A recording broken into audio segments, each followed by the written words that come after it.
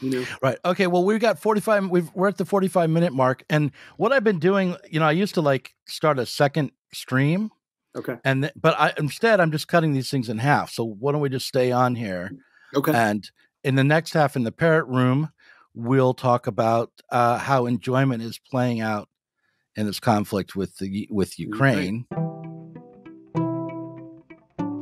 The death of God is about the drying up of a horizon of meaning and of a whole form of human life. Where do we stand in the illusion it makes? What kind of space are we invited into? The material relations between people become social relations between things. When we look at toasters, corn, and TVs, we don't see still, to a large extent, live in the interregnum between worlds, if you will, or between paradigms.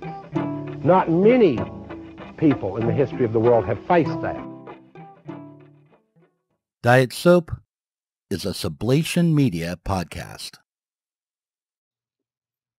So Todd McGowan is back. He teaches film and critical theory in the English department at the University of Vermont. He has written several books, including one that is coming soon from Sublation Press entitled Enjoyment, Right and Left. Todd is our premier author. He's going to be the face of Sublation since he is all about Sublation. Yeah. Well, I think you're up to it, Todd. Okay. I have utter confidence in you. And today we're going to be talking about enjoyment and just what it means as a psychological category. And so, Todd, I'm going to ask you like a real basic question here to start. Enjoyment. How is that category different from pleasure? Right. So that's the key thing, right? So Freud defines pleasure in a way that seems counterintuitive, but I think it's pretty helpful. He defines pleasure as the lessening of excitation. So it's like, I think his model is the sexual experience where you feel pleasure at the end when your excitation is lessened, and that's the experience of pleasure, both for male and female. And then enjoyment. So pleasure is the release of excitation, and then enjoyment I would define almost as the reverse of that, as the buildup of excitation, or as the way that you raise obstacles for yourself, cause problems for yourself, and that those actually give you a way to desire. So that the actual erection of something that goes against what you. Yeah. Sorry. Yeah. Sorry, I turned into Beavis and Butthead, Todd. I know, what is wrong with me? You said erection and I laughed. I've been watching Cumtown. Okay, go ahead. But it's the raising up of a barrier. I can't get out of it. And that gives us something. That is the way that enjoyment is created. So I think it's an interesting. One of the metaphors I use in the book is the metaphor of a roller coaster. So enjoyment would be the path up the hill, and then pleasure would be that release that comes when you go down the hill. So I think that's I think we tend to think that pleasure is what dominates our lives and what's driving us, right? Mm-hmm. And I think one of the ideas of psychoanalysis that Freud gets to late and never really develops, and then Lacan kind of develops but doesn't really, and then people today have more developed, is that really it's enjoyment that's the driving factor. So these problems that we cause for ourselves are actually what drive us to act in the way that we do, not just immediate pleasures, right? Not the release of tension, but actually the building up of tension. Yeah. Another analogy that comes to mind is Christmas morning, and the enjoyment that I remember getting from Christmas when I was a kid. It was all about the fantasy of what I would receive as a present. Right.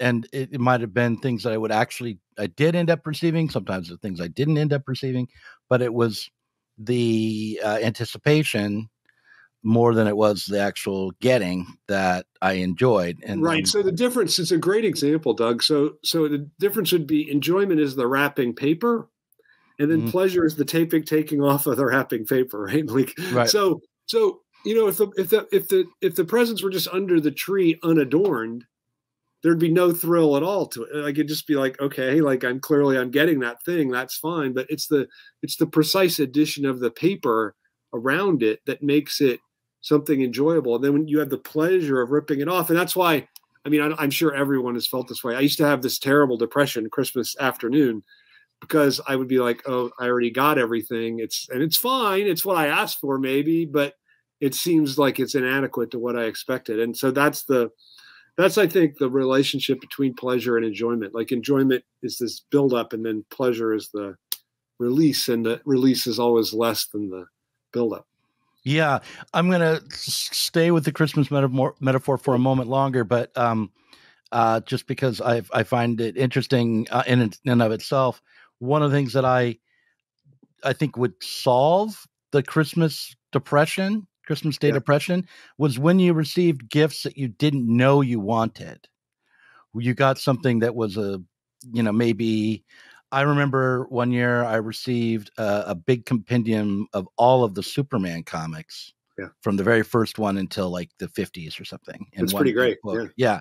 And I didn't ask for that.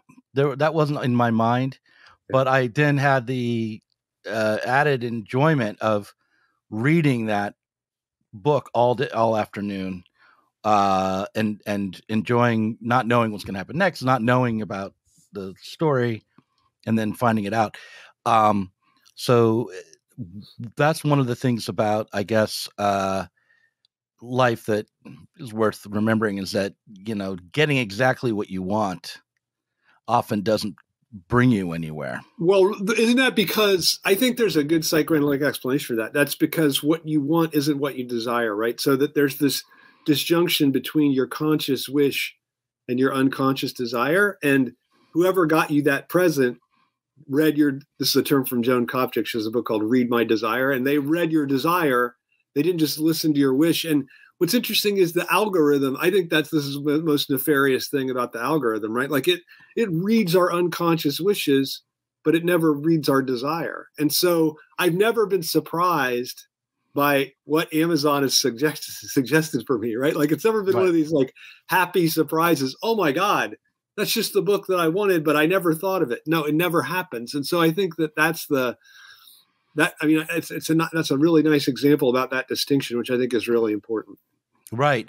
Another example of just sort of reading your unconscious desire, and maybe it's done through a coincidence. I have this example that's a coincidence where I wanted to read the novel, The Parallax View.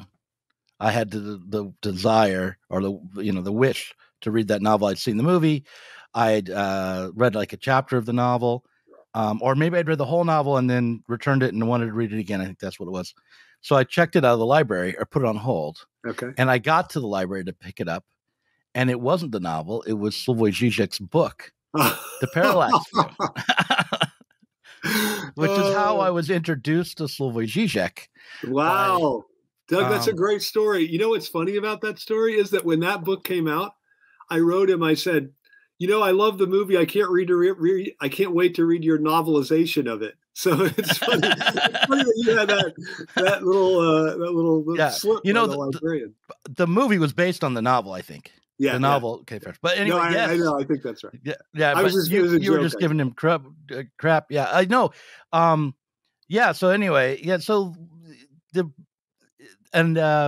when something like that happens, you get the sense you might start having a religious sensibility, because somehow the universe is reading your unconscious desire for you and delivering things to you. Right. All right. So, but to go back to this enjoyment, as you're writing about it, which is the other thing about it is that you've mentioned, and that I think is pretty commonly understood in Lacanian circles, is that enjoyment is excessive. It goes beyond, true enjoyment goes beyond the moment of release and pleasure and the diminishment of excitation. So how does that work? Why is enjoyment not just a process of building up for pleasure and then a release? How does Right. that Right. It's a good question. So it's a buildup, but it's always an excessive buildup, right? And that's what makes it, that's the source of the enjoyment, is the excess. And so I think one way that I think about it is in relationship to what's good for us, right? So if something is that enjoyment has to involve some kind of sacrifice of what's good for us, right? If it does, and if it doesn't involve that, then there's no enjoyment in it. So that's why I think I don't use this example in that book, but in another one that I'm working on right now, I use the example of skydiving, right? Like no one skydives for exercise, right? Like there's nothing beneficial for us, for our good. I mean, it's a nice view, I guess, but it's also the fact that I have a friend who's a close friend who's a skydiver, and she says it's the fact that you could die. You know, you pack this shoe suit, you make sure that you're not going to die, but you're still adding to the risk that you could die. So it's this excessive act that goes beyond the everyday.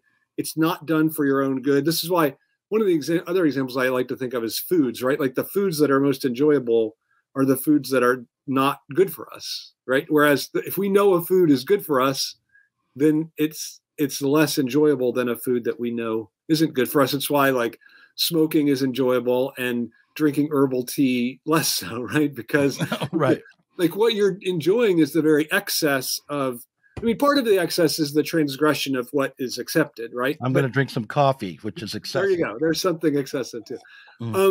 So it goes beyond what's good. It's beyond what's useful, right? So it's not just like certain foods are useful for keeping us alive. Other ones are in excess of that. And so that, I think all those, like to me, that term you chose, excess, is the crucial idea, right? Like it's and one of the political examples I use in the book is obviously, I mean, Donald Trump seems like the perfect example because he allows his adherents to be excessive. You know, like I think of those rallies where he would say like, beat the crap out of those media or the protester, I'll pay your bail, right? Like he lets them do things that aren't even allowed by the law, but he's sanctioning them and pressuring people to do them. So I think that kind of, I mean, that would be the most extreme version of excess. I mean, we're seeing it right now.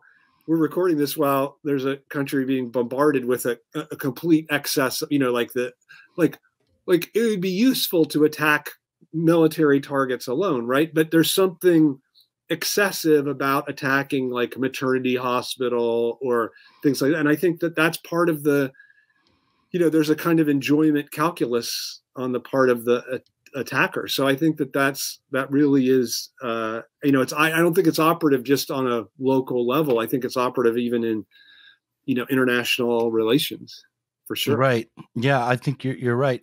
In the parent room, you know, in our second half of this conversation, I want to talk about the situation in Ukraine more extensively. Like, I think there's a lot to unpack there. But I'm still curious as to like, what is the structure? Why, basically, what is it about human consciousness that demands this success? Why are we driven to excess? Why is that what it takes for us to receive enjoyment? And I guess the category that comes to mind that I don't fully understand is the Freudian death drive. You mentioned your friend found skydiving to be enjoyable precisely because it put her life at risk. Yeah. Is enjoyment connected to this death drive? Absolutely. Absolutely. So the point though is that death isn't necessarily literal death. I mean, it can be, right? Like it can, like clearly like eating, you know, I love like little cookies. Clearly eating too many cookies is not, it doesn't help you live a long life, but, or a big piece of chocolate cake, but, or going, you know, having unprotected sex wildly, right? All these things don't help you lead a long life, but it's not necessarily a literal death. Like what it does is it like for Freud, I think, and I don't think he works this out fully, and I do think you're right to say death drive is absolutely connected to enjoyment and to the excessiveness of enjoyment. It's what drives us to act excessively. And I think it's because it introduces something that's not there into our world. That is something that's absent, something that's lost, something that's lacking, that then we can enjoy it. And so it's beyond just the world of the actual objects we have around us. So I almost would say, and I would say this, that the excess is an excess of transcendence, that it's only by putting our life at risk, whatever, like we create these transcendent values. It's like the way people, are willing to join, say, the army to fight for their nation, right? Because the nation for them is a transcendent value above their life. Like they put their life at risk for the nation. Why would they do that? It's because they're trying to forge these things that count. I mean, things that make it worth living, right? Like if you stripped away, I said this a week ago on a podcast, like if you stripped away all sources of excess and enjoyment, you would just kill yourself. Like that really is the thing that fuels your existence, so it can even be stupid little things, but nonetheless, or it can be a big thing like the country, or like, I don't know, the idea of communism, whatever, like something that's really transcendent that then drives you forward. I mean, what I want to do is connect that to the psyche itself, right? Like these things that seem like, oh, we're driven by these big ideas. Yeah, I think that, but I also think why? Because that's how our enjoyment is structured. Like creating this absence in the empirical world gives us this access to a transcendent idea or transcendent motivation.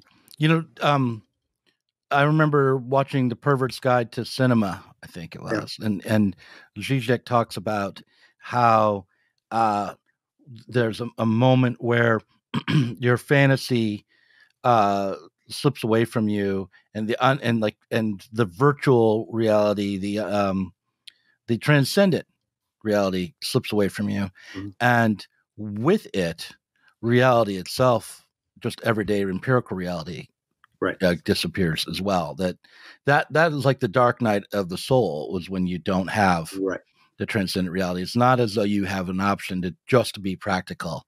According to Zizek. It's a great point, Doug. It's a great point. He gives this example of, this is like one, I think it's an early book, maybe it's Looking Awry, this example of it's a science fiction novel, The Unpleasant Profession of Jonathan Hogue. And this guy, they're like remaking the entire universe outside his car. And they say, just don't roll down the window while this process is going on.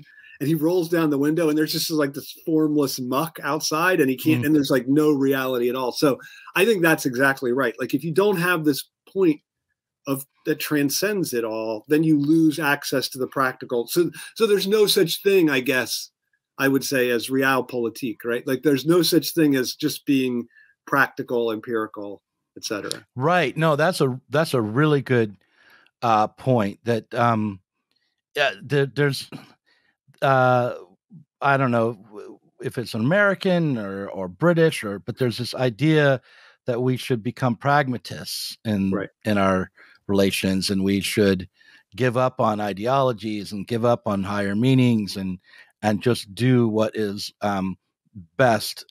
But if you look at what is best, it always has an ideological component. Right. Always. Who's the model for that? Kissinger? I mean, it's like, it's kind of crazy, right? It's like, right. Yeah. That's a real politique model. And then but like this sort of just straightforward pragmatism is always like a hedonistic calculus. And but then you look at that, if you scratch that too much, and there are some pleasures that are better than others. And why is that? And why is that? Yeah. The meanings and all sorts of things emerge. So not to put a plug for my own book in here. Well, actually, exactly to put a plug for my own book in here. Yeah. I wrote a book, a novella many years ago, really, a decade ago, called Wave of Mutilation, which was all about a character who the fantasy of life was slipping away, and things were becoming more and more shallow and cartoonish So in the film version, they can have the Pixies song right at the beginning of that, right? Right. Yeah. I didn't pick the title. My editor did, and it was a great title to pick. Yeah. I actually wish I was still working with that editor, because he would just make demands upon me, like, write a book with this title. Yeah, that's cool. That's cool. Yeah. That's cool. Anyway, but it was very much influenced by this Zizekian concept. Yeah. And but then what I guess, so we've got at this point in our conversation, we have a little bit of a grip on enjoyment and excess. It still is not clear to me exactly why we require fantasies, but I think it has something to do with being self-conscious, being human, rather than simply being instinctive. That's right.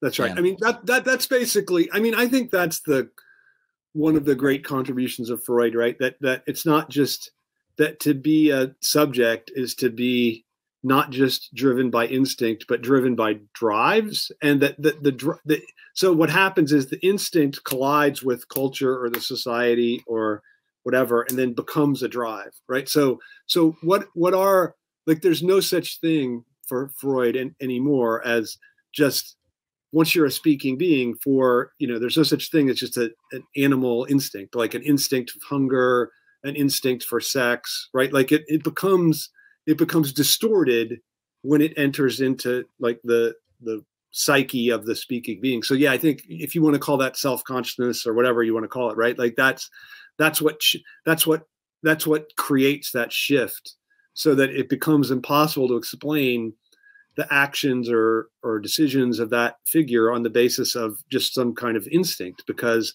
that instinct has gotten deformed so that actually, rather than propelling its life, it kind of turns against its life, right? Like that. So right. We're the being. So the fact that we can, and now we're even closing on it again, like the fact that we can destroy the world, I don't think is an accident. It's not an accident that other animals haven't developed that capacity to destroy all living beings on the planet. Like, I think that's part of this, what Freud would call death drive, and what I want to insist is enjoyment. Yeah. I hope that we can figure out another way to be excessive. Yeah. Of course. But that helps. So it has to do with being in relation to the world rather than simply being of it. That's right. That's right. So I'm very much against, so Martin Heidegger, and I think it's not an accident that he was a right winger. Like, I think he has this notion of being in the world, that what we've forgotten is the fact that we're first of all just in the world. And I think that's completely wrong. I think that what we first of all is alienated from the world. And so it's the attempt to refuse that alienation that then creates things like capitalism, like right-wing fanaticism, all these things, right? Like, so I think that's important phrase that you use there, being in the world. I think I think there's something seductive about that. I think a lot of people want to say, oh, let's return to just some idea that we're just another being in the world, part of an actor in a network, and I think that's a mistake, because I think it tries to write out this excessiveness out of right. humanity. Yeah. And the excessiveness, which we have to take,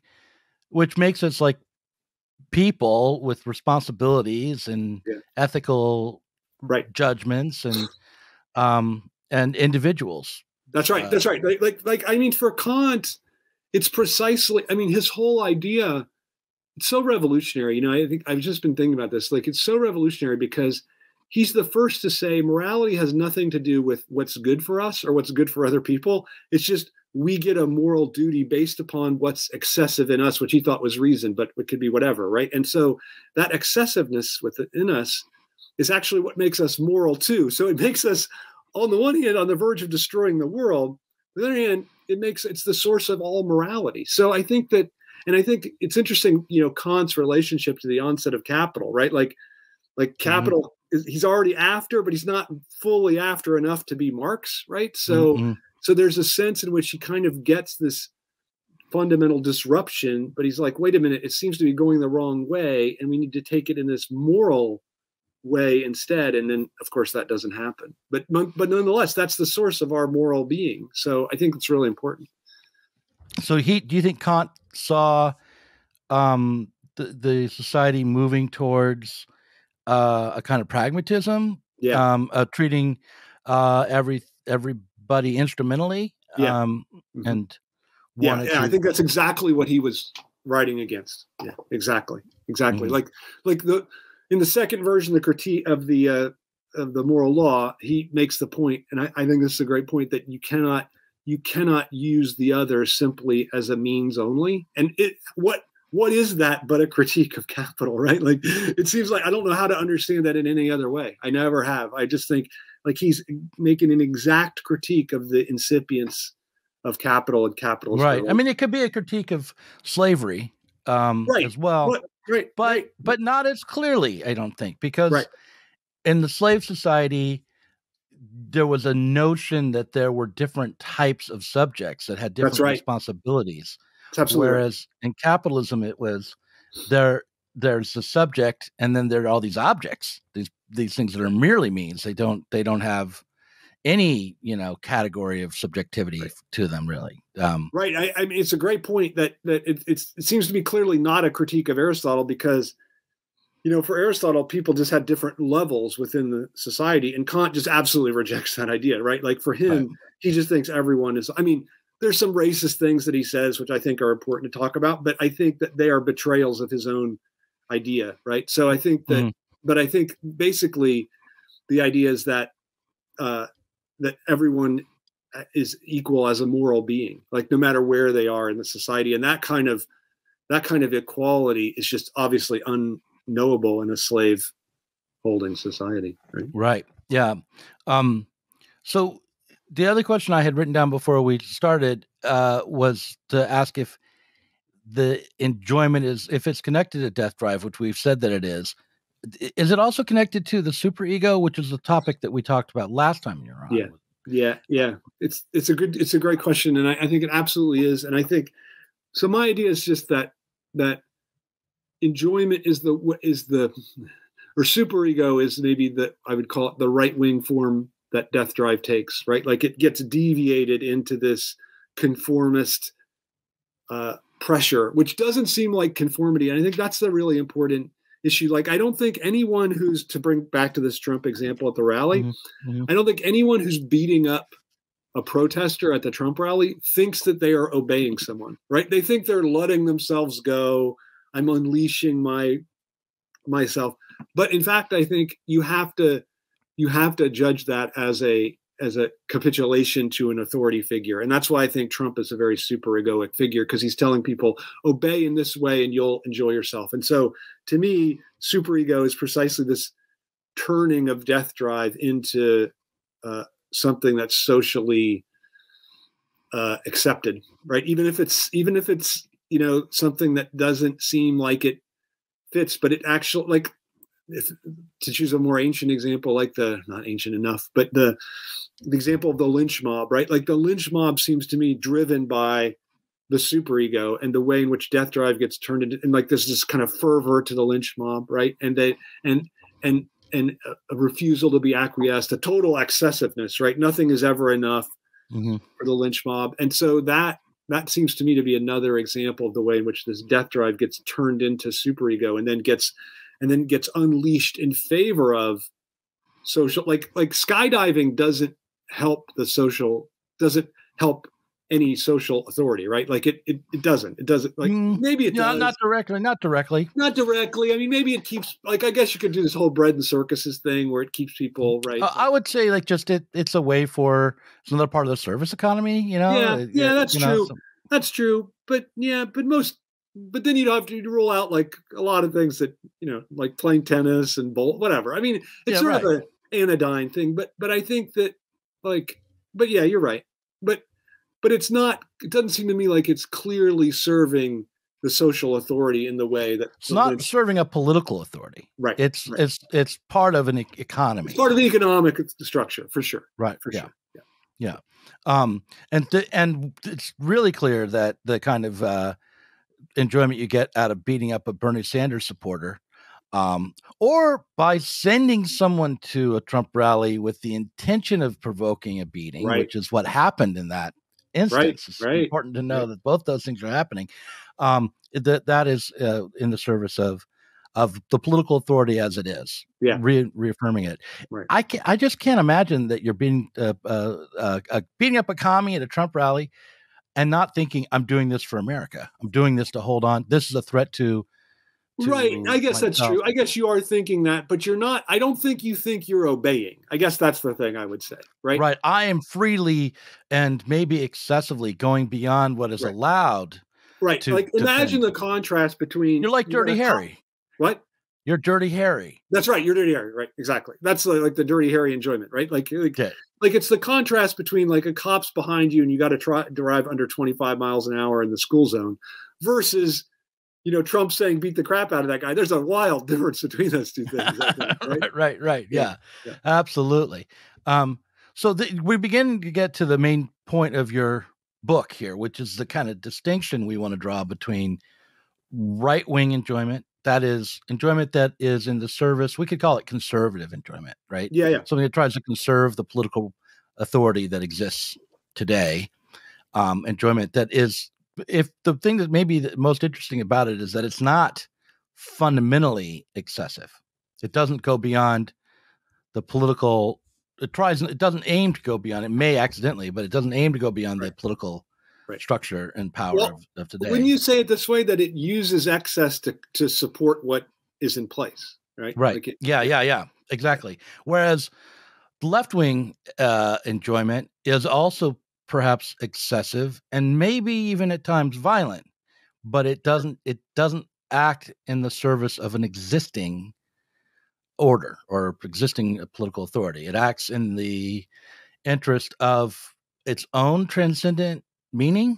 Yeah, its own universality, I think, right? Like the solidarity of everyone, the quality of everyone. Yeah, like I think those are the, like that's the ideal that a leftist enjoyment is aiming towards. But I also think that it gets, like, rather than, I mean, the big thing for me in the book, as you know, is that the leftist enjoyment can't have an enemy. Like once you get an enemy, then you've fallen into this trap of right-wing enjoyment. So that right-wing enjoyment, it needs the enemy. It needs the person at the rally that we hate. It needs China. It needs some external figure that it can use to create focus the excessiveness on. Whereas I think left-wing enjoyment can have, I just use this difference, but maybe someone would say it's semantic, but can have adversaries. But you're always saying to the adversary, come on over to our side because this is the side of universality. So you're never saying to the person, like, we want to wipe you out. Instead, we want to get you to come over to our side. So I think that's to me, that's an important distinction between the two. And the right-wing form just can never say that, because if it doesn't have the enemy, it falls apart. Like I give this example in the book of Charlottesville. They can't very well say to Jews around them, like, come join our rally, saying Jews will not replace us. You can't. Right. Yeah. Right. No. Right. No. But in contrast, like the Black Lives Matter movement, they could say to the cops, I understand this didn't happen that often, but it did happen. Like, kneel down with us. You're part of us. So I think that's that distinction seems to be really, really important. Right.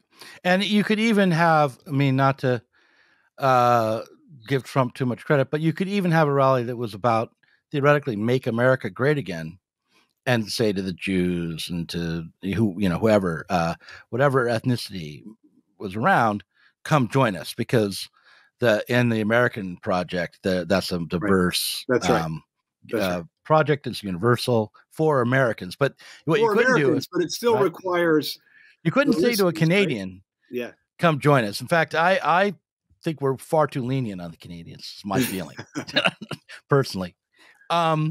So this is what. So what is it about left-wing enjoyment then that doesn't need an enemy, that can go beyond needing an enemy? Is it just a matter of being nicer? It's not, right?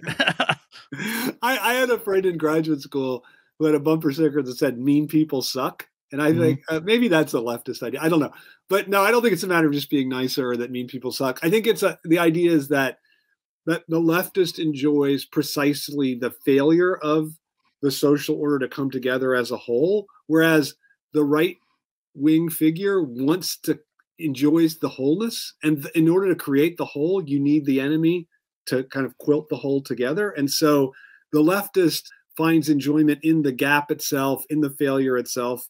And if you need the whole and you need the enemy, then you're actually, even if you imagine yourself a leftist, I think you're actually a right-wing figure, right? So I think that's a really important, like, to me, that's the distinction. Like, can you enjoy the very failure of, like, the fact that the collective emerges? I think that my leftist understanding of a collective is that the collective emerges out of the failure of it to become whole, right? With a W, right?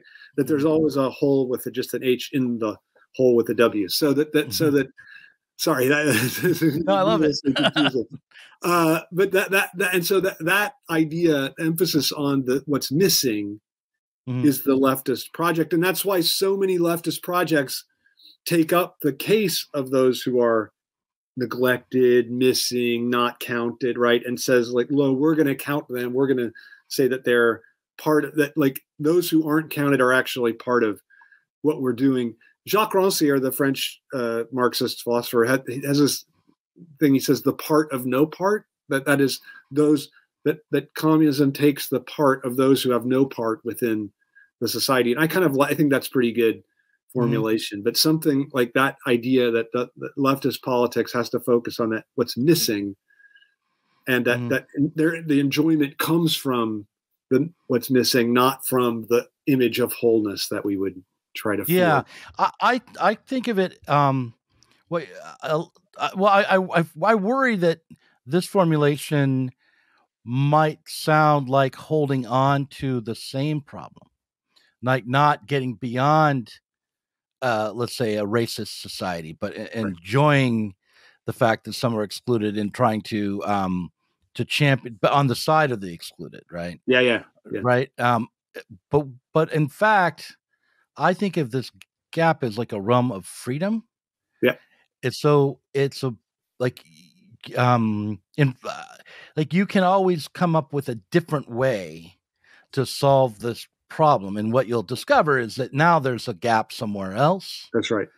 But it doesn't, and when you can accept that you're going to not become whole, but just start a process of transformation, then that's when you are free. And that's when you can enjoy this excess in a left-wing way. Totally agree.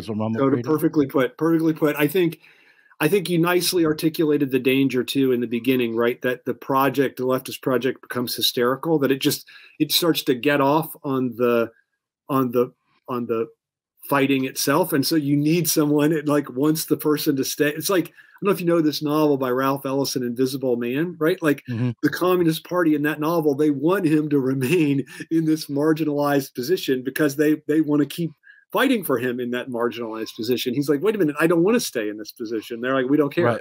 You're in there. So I think that is a clear danger for the left. And I love the way you described it, right? Like, because it's a structural point, right? Like, it's not like there's someone necessarily occupying it. And ideally we would exist in a society where it's a structural point that's empty. So there's this point of or rather it's the opposite, like that we're all feel like we don't belong. And then the point of belonging, the feeling that no one feels like they really belong. And then that would be kind of my version of a collectivist leftist society. For me, then forgive my nerdiness here, but for me in today's society, the real material gap is in what Marx called value, but it's in production. It's the value that arises from our collective work to create things that we exchange. Yeah.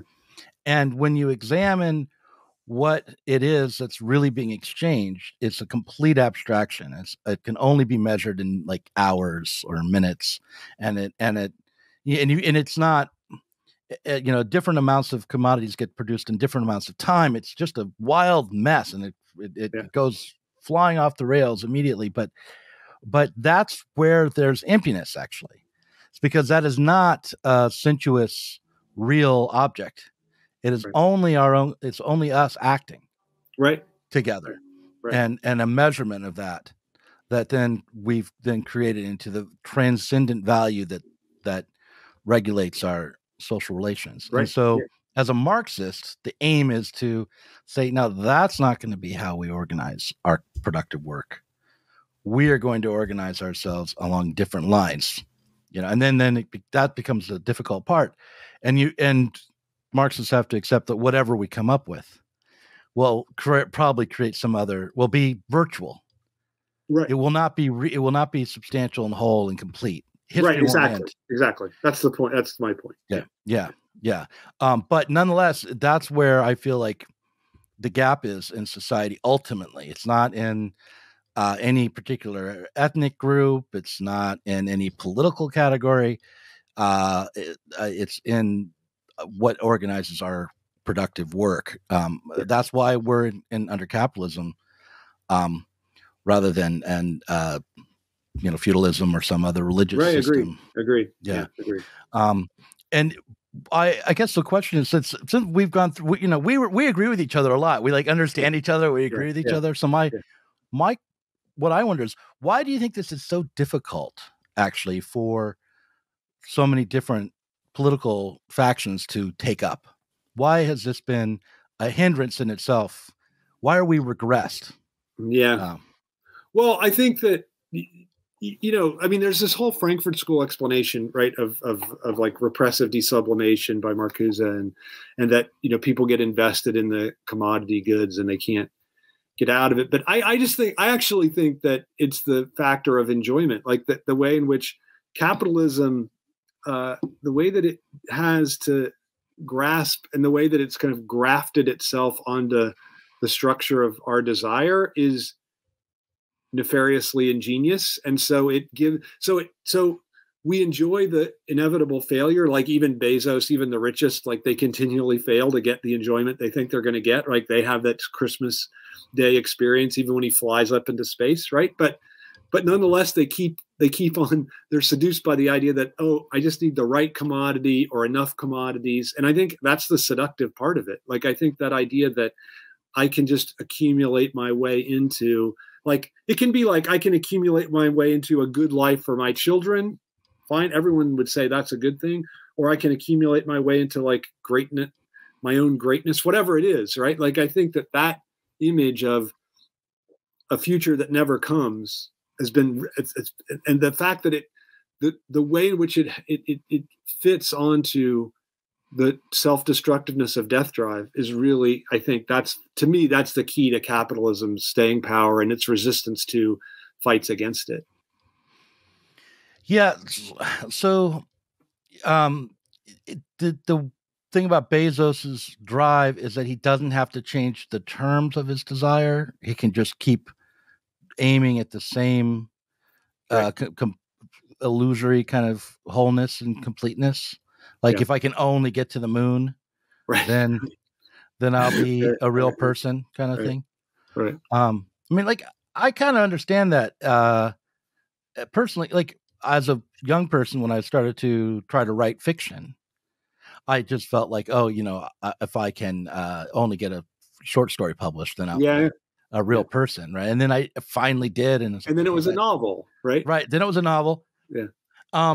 And I still want to write, but there got to be a point where it dawned on me that no matter what I did, not if I wrote the next Harry Potter, if I had a movie made about my work, if a dozen starlets lined up for me, if whatever it would be, none of it was going to actually fix this thing that I was trying to fix this way. Right. And that I was never really going to be a real boy. So I had to deal with being a puppet for the rest of my life. Yeah. And I don't know. Sometimes I succeed at that. Sometimes I don't. But I do think that that's not to toot my own horn, and I don't think most people would agree. But it's the kind of maturity that we're asking people to have, like to accept that limitation. Yeah. And I guess one of the problems that might also be in play here is that when people are not like, maybe that Maslow's hierarchy of needs question is part of it. Like, if you feel like you have to struggle just to survive, then you're not likely to redefine what's driving you. Does that make sense? I guess so, but yeah. I mean, I guess I'm less. I grew up among a lot of people that none of my relatives, they were all like, that none of them had anything really. And so maybe I should take it easy on them. But I guess I just saw, I never have seen this great difference psychically between classes that I've been around. So I just haven't. I don't know. I mean, maybe I'm wrong about that, and maybe my experience is too limited or something. But I've seen. You don't think that like relatively affluent upper middle class people feel more free and are more likely to take risks? No, I think it's the opposite. I think it's the opposite. That's why I'm against tenure, because I think tenure is designed to keep academics quiet and in place, because you teach them total discipline for 6 years. Like, you discipline them into like, okay, you can't say anything wrong because somebody's going to fire you. You don't want to say the wrong thing to the other professors because they're going to decide on your tenure case. By the time you get tenure, what do you say? You've already been disciplined. So I've never seen one person all of a sudden become freed by tenure to write the most radical book ever. It's never happened in human history. So I just think and I think the same thing with like wealth, like it doesn't free people to do whatever. It makes them even more entrenched in there because they want to protect what they have. They don't want to. And I think you could make the argument that the less you have, the more willing you are to throw it away. I think that because you have less to protect. So I think there's a kind of secret idealization of the wealthy that goes on in that kind of, I know a lot of people think that, but I think in that kind of calculus, I really think that that's what is happening. So I could be wrong. I don't know. No. That makes sense to me. It has interesting consequences. It means that rather than focusing on making sure, for instance, that the welfare state raises everyone up to an upper middle class lifestyle, that we should instead organize for working class power. Right. Tear a few of these people down. That's what I say. Yeah. Right. Rather than raising them up, let's tear some people down. Let's put a maximum income, right? Like that would be a good start. To me, that's a nice starting point. Yeah. Like just as a maximum income. And then let's see what happens on the basis of that. Right. Right. Okay. Well, we've got 45. We're at the 45-minute mark. And what I've been doing, I used to start a second stream. Okay. Instead, I'm just cutting these things in half. So why don't we just stay on here? Okay. And in the next half, in the parrot room, we'll talk about how enjoyment is playing out in this conflict with Ukraine. Yeah. And I'll just get the ball rolling by saying that I am not enjoying the impasse that I feel like I'm in with Ukraine, or when I have had moments of enjoyment, I find them incredibly suspect. And I'll give you an example of my enjoyment.